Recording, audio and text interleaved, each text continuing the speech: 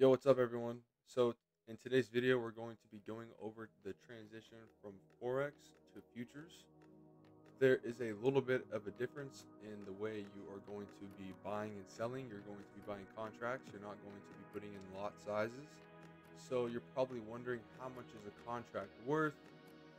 How much is a tick? How much is a handle? There's no more pips. What do I do? In this video, we're going to be going over that. So let's get right into the video. Okay, so we're just going to be going over this pretty quickly. So we have ES, MNQ, and MYM. So when I first started trading futures, when I transitioned from Forex to futures, I was used to trading lot sizes. So I had to associate contracts with lot sizes when I was first beginning. So if I'm looking at YM, this is the Dow Jones. This is the mini. There's mini and micro. So mini contracts are going to be worth more dollars a point than micros. Period. So if I'm looking at the E-mini Dow Jones, it's going to, you see this 5 right here? Every single point that it moves, say from 21 to 20, it's going to be worth $5. So one contract on YM, the E-mini, the mini Dow Jones, is going to be worth $5 a point. It's like trading a 0.5 lot on Forex. If we're looking at the micro version is going to be worth less than the mini version. So if you have a smaller account, you wouldn't want to trade micros.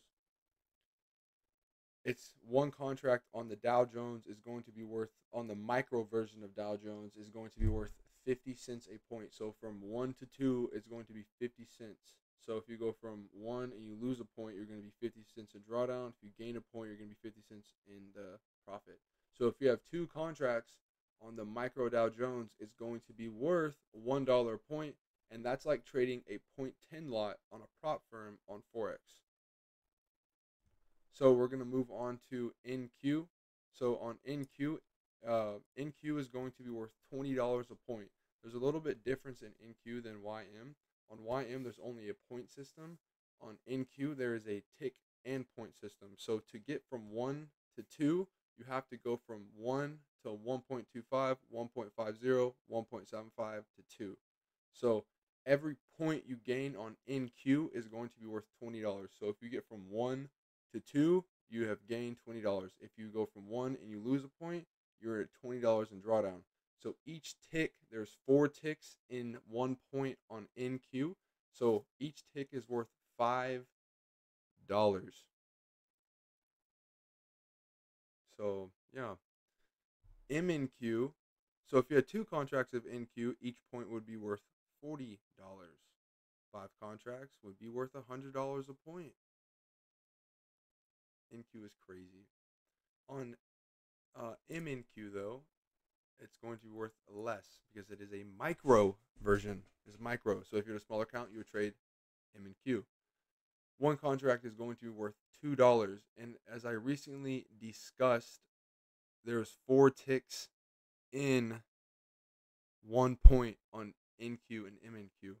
So for each tick on MNQ, it's going to be worth 50 cents because 50 cents times 4 is $2. Each point on MNQ for one contract is going to be worth $2. That is like trading a 0.2 lot on a prop firm challenge on Forex. So 2 contracts on MYM is like trading a 0.10 lot on a prop firm. One contract on MNQ is like trading a 0.2 lot on a prop firm for Forex. And then we're going to move on to ES. ES is a little bit different. It's worth the most amount of money versus every single, contract. So for every single point that you are on ES is going to be worth $5. So from 1 to 2, it's going to be worth $5. But just like NASDAQ, it has a point system. So there's 4 ticks in 1 point. So every single, if you have one contract, in one contract, 1 point is worth $5. There's 4 ticks.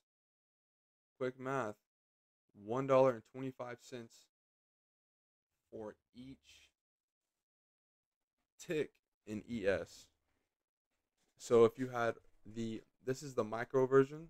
micro ES. If you had the regular ES right here, every 1 point would be worth $50. So if you went from 1 to 2, you would be $50 in profit. If you lost a point, you would be $50 in drawdown. If you had 2 contracts, it'd be worth $100. ES is worth the most. So if you are trading $5 a contract, it's going to be like trading a .5 lot on a prop firm challenge. If you're trading $50 a point, it's going to be like trading a 5 lot on Forex. On NQ for $20 a point, it's going to be worth trading like a 2 lot on Forex. So on platinum, gold, and silver, you are going to have regular platinum and gold, and then you're gonna have micro. There's not a mini. There's just micro and platinum and gold futures. So for one contract on platinum, gold, and silver, it's going to be like trading a 1 lot.